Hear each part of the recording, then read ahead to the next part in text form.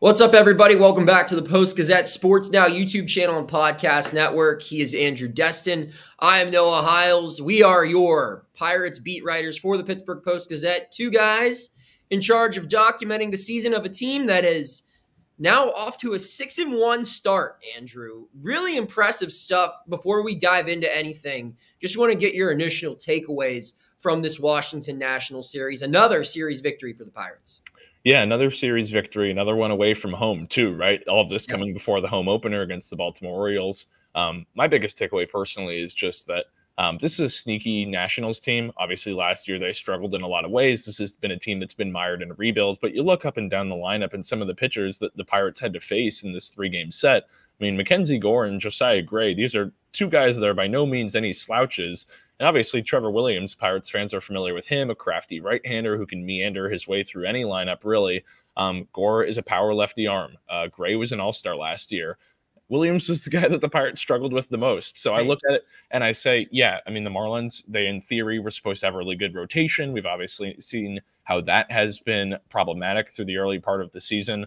I look at this Pirates team and say that lineup stood the test of a more strenuous challenge, I think, in two of the best three pitchers that the Nationals have. And then, being able to persevere through some adverse conditions, just in, a weather delay today, obviously being suboptimal for Mitch Keller's start. So it's April baseball, but the Pirates still earned a series win and got 2 out of 3. And that's all you can ask for. We're going to break down the good, bad, and ugly from this series win and also talk a little bit about the upcoming series against the Baltimore Orioles. But before we do all of that, we've got to talk about our show's presenting sponsor, which is the North Shore Tavern. We're brought to you, as always, by the North Shore Tavern. If you love baseball, then you'll love the North Shore Tavern. The interior wall is all Pirates, wall to wall. There are appetizers, entrees, cocktails, and, of course, a steak on the stone or seafood on a sizzling lava stone. Open every day, the North Shore Tavern is right across the street from PNC Park, and it's Pittsburgh's home of steak on a stone. I was just there today. Great spot. Can't talk enough about it. And I think a lot of Pirate fans will be there over the weekend for this first home series. But before we get into that, Andrew, we got to reflect on the series victory for the Pirates in D.C. We got a good, bad, and ugly. I'll let you start. What's your good? What's the best thing that you took away from this series victory? Yeah, there's a lot that I could take away, and I think the one that stands out to me, and this is for both on and off the field baseball reasons, was Michael A. Taylor coming back to Washington, D.C. This is where he spent the first 7 years of his career. He was drafted by the Nationals back in 2009 and hadn't played at Nationals Park since September 27th of 2020. And as you guys listening and watching know, fans weren't allowed at ballparks back in 2020. So this is the first time he got to come back, and the fans gave him standing ovation, tipped the cap, all that sort of stuff. And then he went out there and played as good of a series as you can ask of a center fielder, let alone an 8 or 9 hitter. Went 7 for 12, drove in 3 runs, had a double today during Thursday's game. What an acquisition that's looking like early going. I know you tweeted as much, and I couldn't agree more. It's that this guy has done exactly what you could have asked of your center fielder and more. What a series for Michael A. Taylor, and what a moment for him that I know that he appreciated. Yeah, and when they made the move, I was a big fan of it, just in the sense where it had nothing to do with this offense. I thought if the guy could have an OPS plus of just 100, be standard average, which is basically what he's been offensively for the bulk of his career, I thought this is just still a huge addition because the defense is so good. And it makes Jack Sawinski a guy who's also a solid outfielder, your third outfielder, and then you have Olivares and Joe as your platoon players. I mean, that's a really good outfield. But, I mean, I know we're 6-7 games in, but the guy's hitting close to 500. He's setting the table for a really good top of the order. So there's a lot to like so far with Michael Taylor. I'm going to go with another guy. You talk about top of the order. Connor Joe has continued to, I think, been probably right behind Michael Taylor, probably been the second best player for this team, day in and day out throughout these first 7 games. I mean, you could argue, Cabrian's been good. Brian Reynolds has been good. Rowdy Tellez has had some big time, clutch hits. But Connor Joe, in those first 5 games against leadoff, or as the leadoff hitter, he was setting the table every game. He's getting on with walks. He's hitting doubles. He had his first home run today. He's just been great. And the defense is solid too. I mean, he's made plays at first. He's fine in the outfield. You can kind of move him around in the lineup. And I think as the season goes on, there should be maybe a conversation. Is he just a platoon player? If he keeps playing like this, I mean, the guy, I'm pretty sure he had a home run off of a righty today. He's got other hits off of righties too. So, I mean, he's having a really good season. That would be my good. We're getting to bad now, Andrew. I'll let you start this one off. What's your bad? Yeah, Pirates fans won't like this one, but Henry Davis. And I know he's a polarizing guy for a lot of reasons, being a former number 1 overall pick. And I know everybody wants to talk about the defense and how has he come along as a defensive catcher. Frankly, for me, I found him to be adequate this series. I thought he did a fine job receiving. There were some strikes that he lost. He did a good job of throwing down to third on one play on a bunt play. But unfortunately, the hitting just hasn't been there through the early stages of the season. And that culminated in a hat trick today, striking out 3 times. He did have a 2-hit, 2-double day against the Nationals in the first game of the series, but all told, 2 for 12. And now when you look at it, he's 4 for 24 on the season. So not a great start for Hank. That's something that you got to monitor. And I think part of that too is, and I know we'll get into this more in the next segment, is you got to make sure you're getting the guy some days off. He's gotten a lot of time already behind the dish. That's been necessitated by, obviously, the lack of catching depth. So Henry is a guy to monitor. And obviously, just given what they expect of him and what he's capable of hitting, probably need to see more out of Henry moving forward.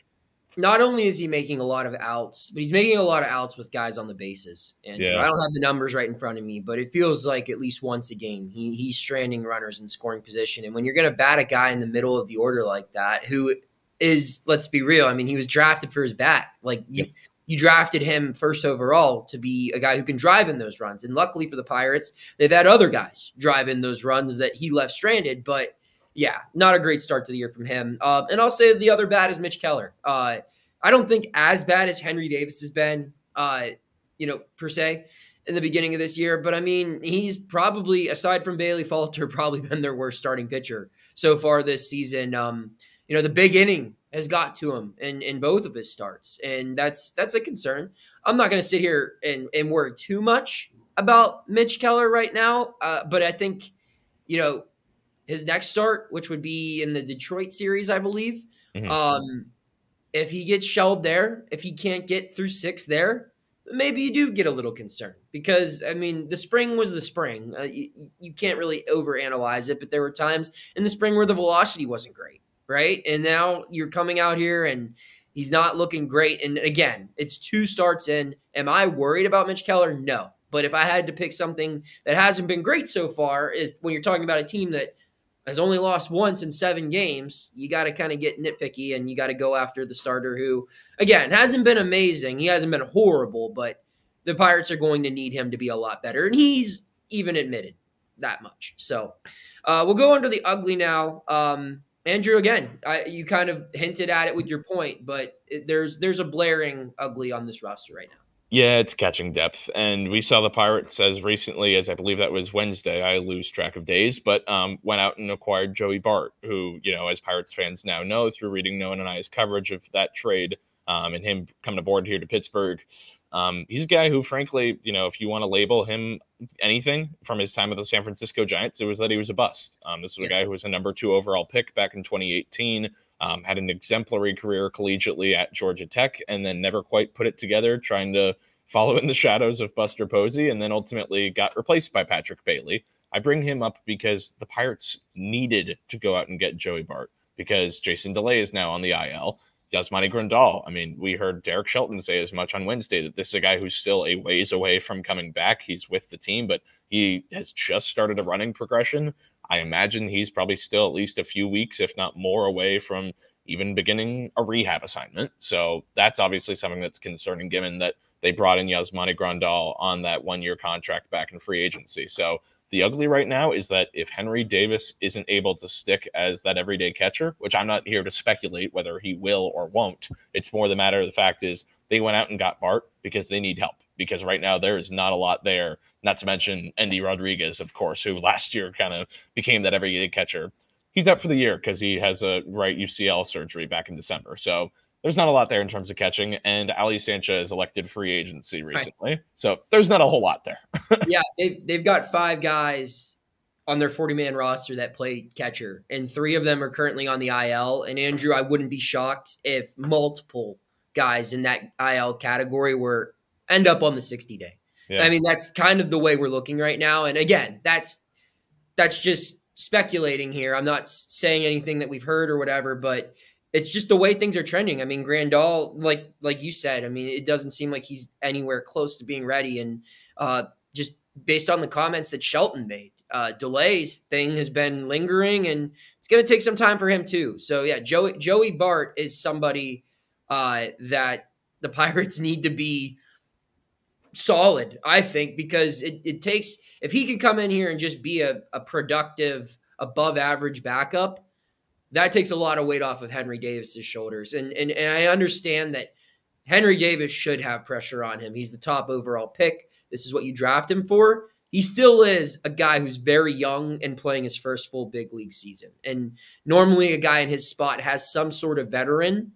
And maybe Joey Bart can be a guy that can connect with him, you know, and say like, hey, I know what it's like to be a high-end catcher draft pick who was a stud in college, in the ACC for that matter. So yeah, my ugly is going to be something non-related to the baseball team. It's going to be the weather. Andrew, you've been away. Half the city's seemingly underwater right now. I talked about it on the KDK on KDK TV. I'm a weather correspondent now, in addition to a Pirates beat reporter and a fan, according to them, on one graphic. But yeah, it's going to be a very interesting opening day, because while you were gone, yeah, there's a lot of the whole Riverwalk's underwater. There's some roads still closed because they're covered in water right now. And so the home opener is going to be logistically tough, I think, for fans. I think it's going to create a little bit more of a ruckus atmosphere outside the ballpark. I also am curious to see how things go weather-wise for the actual games, Andrew. I wouldn't be shocked if there were some weather delays. And you're talking to a guy who has been to the last 20 Pirates home openers. Not one has ever been rain delayed. Like, there's been snow, there's been a little bit of a drizzle, there's been nice weather for some, but I've never seen one ever get delayed. So, aside from the one with COVID, of course. Right. So that'll be interesting. But it's ugly weather right now here in the 412, and I hope it doesn't delay your flight, because we've got a lot of coverage plans, and that would screw things up for the both of us. So before we wrap things up, we just recapped the National Series. Pirates take 2 of 3 in DC. A big series coming up. To me, this is a real test here. Like, the Marlins, with all their injuries, I know they're a playoff team last year. They're probably not going to be that great of a ball club this year. And like you said in the beginning, Andrew, the Nationals are in the middle of a rebuild. Not even in the middle. They're still probably in the earlier phases of a rebuild. They're kind of trying to lose right now. Yep. The Orioles are not. The Orioles are really good. They're a loaded team, 1 through 9 in the batting order. They've got great pitching. They're a team that won 100 games last year. They're a team that some people think could win the World Series this year. So similar to, I believe, last year, the Pirates had some early challenges. They had a series against Houston early in their homestand. They played some other good teams. This is a challenge. This is a lot different of a caliber of opponent, and we'll see how they play. What's one key thing you have your eye on for this first home series?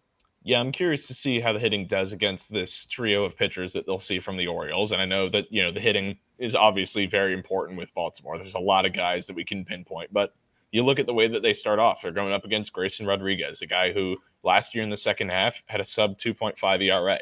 Tyler Wells, double-digit winner guy last year as a starter. Dean Kremer, another solid starter for them. Don't underestimate this rotation, and I think this will be the stiffest challenge yet in terms of starters that this Pirates team faces so far from the Orioles. It's not going to be easy, obviously, to keep that offense at bay, but I'm curious to see how this offense does in terms of generating runs relative to the way they did in the first 7 games, especially starting off against Rodriguez, a guy who really came into his own in the second half. Yeah, I'll go with the flip here. That's my thing is, how are they going to prevent the Orioles from scoring runs? I mean, this is a loaded lineup, 1 through 9, right? And the starting pitching for the Pittsburgh Pirates needs to come to play. You talked about how are the Pirates going to generate runs. I need to know also how are they going to prevent the opposition from scoring runs, because I think that Jared Jones, I mean, he looked really good in his first start. The hitters he's going to see in start number 2 are a lot better. And Marco Gonzalez and Bailey Falter are the other 2 guys scheduled to pitch, I believe. Is that right? In this too? Yeah, Yep. so I mean, these are three really tough matchups for the Pirates, and if they're able to generate offense and their starting pitching can do enough to get the game to the bullpen, which I think will do well just about against pretty much any team. But if they can get the bullpen, the baseball with this game still competitive and not allow an ugly inning or an ugly couple of innings against this loaded Birds lineup, then they should be in good shape. But that's easier said than done. Andrew, we'll wrap it up with a prediction. How many wins? There's 5 games in this upcoming homestand. How many wins do the Pirates leave with? I would like to think 3. I think that they probably take 1 from the Orioles, and don't think it's too much to say that they take both from Detroit. Obviously, this Tigers team is one that's very different than say a couple years back, but I'll go ahead and say 3-2. I think that they drop the home opener. Unfortunately, apologies, Pirates fans. You can come at me with your pitchforks, but it's just a matter of which game they take between the Saturday and the Sunday. And then I think they go into that second big road trip of the year with going to Philadelphia and New York with some momentum and playing better. Especially, I'll say another note to make there is just the night game into the day game for a 2-game set always favors the home team. So I'm looking at the Pirates doing pretty well in that 2-game set and at least taking 1 from Baltimore. How about you? I'll go the same. I think 3-2. I'm not sure which ones they'll win, which ones they'll lose, because there's been a lot of times, even early in this season, where I thought they were going to lose mid-game, and they didn't. So, but I think that I think they'll probably split with Detroit, and I think they will win this Baltimore series. So I'll get a little bit more specific. I don't know. I'd like to see them win the home opener just because I know that's something that makes our readers happy, but that's about it.